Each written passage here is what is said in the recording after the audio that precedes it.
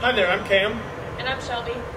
and we're with OSU Sports Medicine here at the Bo Jackson Elite Sports, bringing you your Dome Daily. Alright, so starting with the dead hang, we're going to get a nice tight grip on the bar, pick up the feet so that we're hanging with our whole body weight, and then from there, pull ourselves up just enough that the shoulders are pulled away from the ears, like Cam is doing right now. When you can no longer maintain that position, it's time to step down. Cam is going to demonstrate the pull-up for us. So his hands are going to be about shoulder width apart on the bar, and the first thing he's going to do is make sure that he pulls his shoulders away from his ears before he pulls the rest of his body up over the bar so that his chin is over his hands, and then he's going to lower himself back to that start position in a nice controlled manner.